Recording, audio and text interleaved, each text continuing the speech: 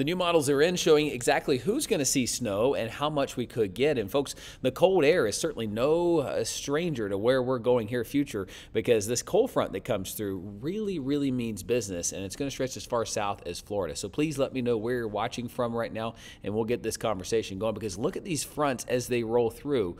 Two of them back to back, bringing in Arctic air that is no joke. Sub-zero wind chill values combined with some snow. We could have school closings or delays up through the Midwest into Tennessee. Even Western North Carolina could have some issues Sunday into Monday as the snow and cold air begins to move to the south. Even North Georgia showing up in some of the action on the models today.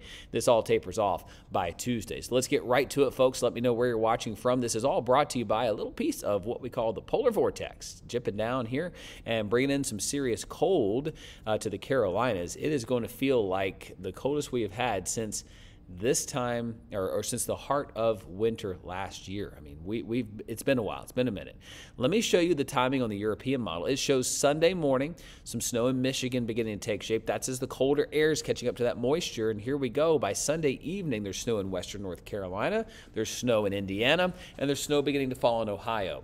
And the snow is continuing to get heavy in parts of Michigan. And you go back toward Illinois, up through Wisconsin, there could be some snow as well. This looks to be a little bit more east, and it's going to be lake enhanced. In fact, as we go into southern Indiana, southern Ohio, into West Virginia, there's going to be quite a bit of snow here piling up. Our model's here trending a little bit upward today as far as who's going to see what. So I do think that this snow potential has the chance to last until about Tuesday morning, and then it starts to taper off. So let's look at brand new totals. These are the European models. I'm going to go over them a little bit more in depth here. Look at how it's really enhanced by the lake here. I mean, some lake enhanced snow, lake effect snow continuing, and look at this. This big swath right here is the one that means business. Those pinks are 10 inches or more, and you see a couple of pinks showing up in western North Carolina. So those higher peaks, Clingman's Dome in Tennessee, into Beech Mountain, Mount Mitchell, Mount Pisgah. I mean, those areas getting some northwest flow enhancement there, and that's going to squeeze out some moisture there from the Great Lakes. And boy, we're going to get a lot of snow in areas that just typically don't see it this early. So this is a rare storm. A lot of the ground could be covered in Ohio, in Indiana. Are you watching there right now? Pennsylvania, especially western Pennsylvania, 2 to 5 inches. Upstate New York, I mean, big time enhancement here from the lake. We could get 10 plus inches of snow in many locations. Let's get into western North Carolina first. Look at this, a half an inch to an inch. And then you get into these higher mountains that face Tennessee, 8, 9 plus inches of snow in those areas. Let's map this out here for the Midwest up through the Northeast. And as we look ahead, look at the swath coming in through Indiana. That right there is what means business as we map out the 10-to-1 ratio in some of these models. The European doing a really good job at that. And as we map out that potential, back it up one model run right there, those pinks that are showing up are those flare-ups of higher totals there. So that's something that we're going to have to watch, is from North Carolina up, there are going to be these pockets of some higher totals that want to roll on through there. So looking at that through the lens of where we're going in the next 24 to 48 hours, these models are going to get some better agreement, and we'll be able to get some extra information in. Now, speaking of agreement, the GFS showing a little bit more of a drier solution, but that's typical. The GFS has kind of done its own thing this year, but the fact is it is still showing snow in the same places. It's just not showing as much snow in the same places. It's not got as much lake-enhanced snow for Ohio or Indiana, but it does show snow falling, so it just doesn't have as much coming down or as higher totals. As I map that out, it is going to look different, but it is kind of the anomaly here. Look how much drier that is for Ohio, Indiana, but it's got a lot more for Pennsylvania into most of New York State. So we'll have to watch that. I don't think the GFS is really on to much. I do think it's latched on well to the cold.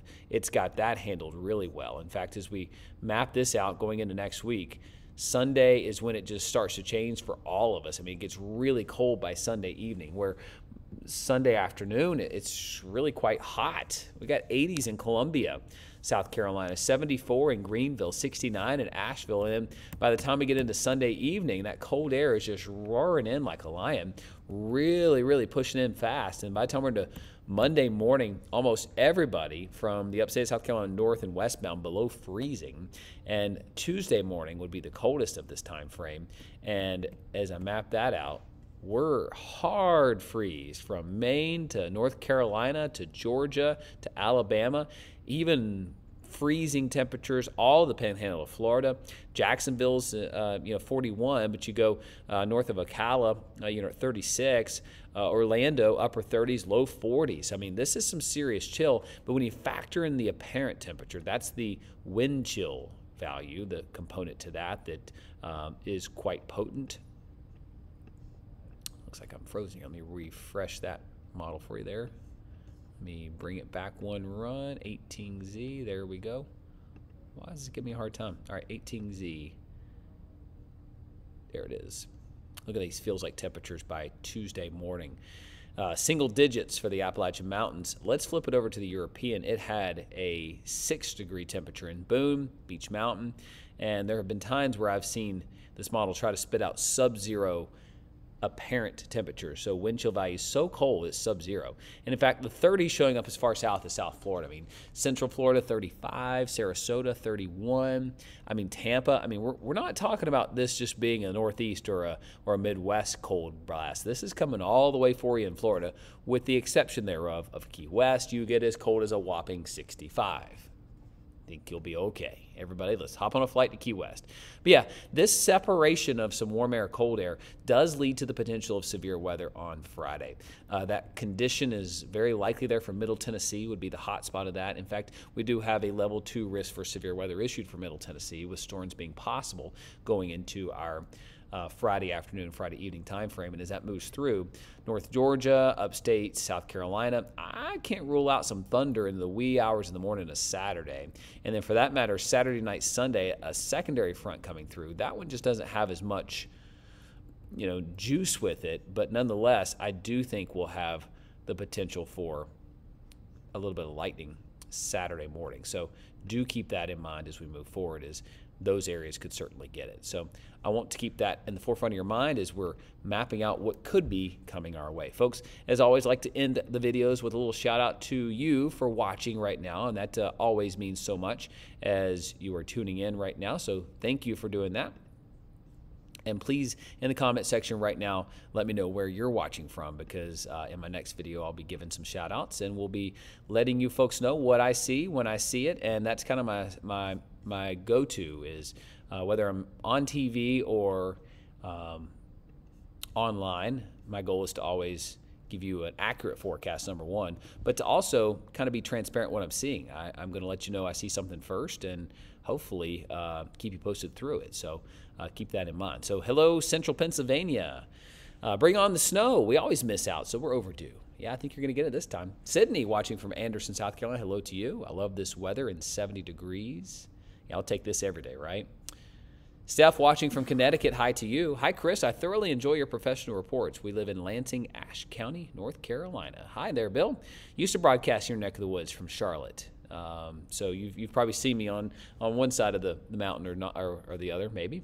Curly says, seems a little early in the season to get so cold here in Greenville, South Carolina. Yes, I'm so far away from you. Thanks all for you do, Chris. Hey, got a local. Thank you for watching. Watching from Marietta, Pennsylvania. I'm ready. Jimmy says, you're the best weatherman. Hey, thank you, Jimmy. Hi, Chris from Pensacola here. No more snow. We've not got any yet, but I still feel optimistic we won't get any.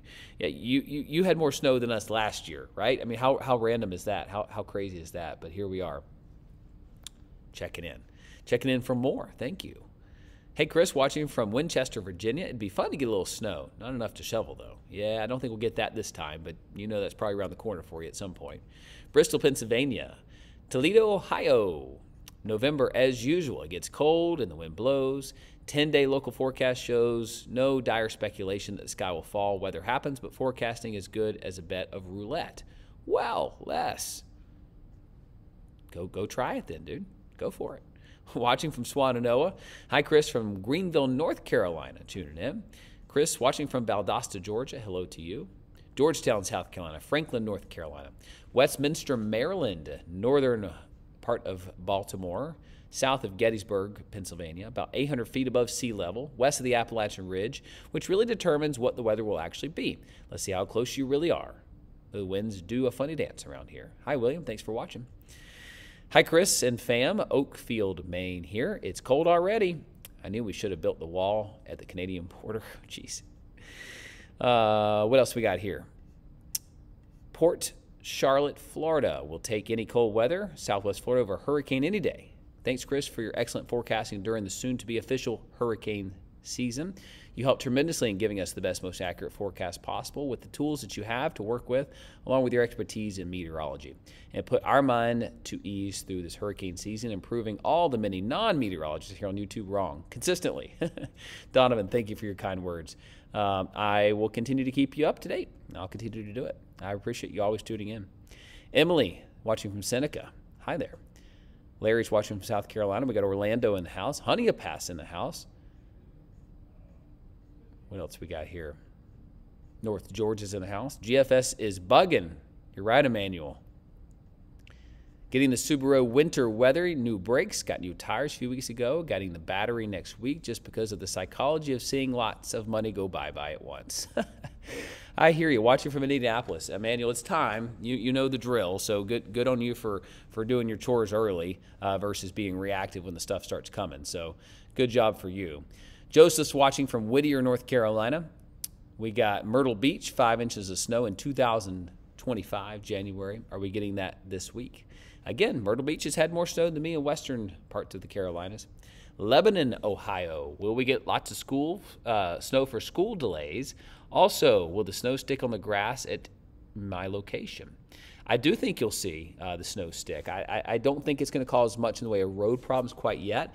I mean, if you get closer to 3 inches, that certainly could cause some slick spots, and I wouldn't be surprised if some schools are delayed or closed for a day. That would mainly be Monday if it happens, but right now I think it's going to be more manageable. Bring on the snow to New Jersey. Is Georgia going to get some snow? North Georgia will. Nashville, maybe some flurries, mostly east of you, though. Brandon, Florida. Lower City, Ohio in the house. And David just says wrong with 4 exclamation marks. Why does YouTube always put the fun comments at the very end? That's what we get to end on? Well, we won't choose to let it end on that, folks. Thank you for watching.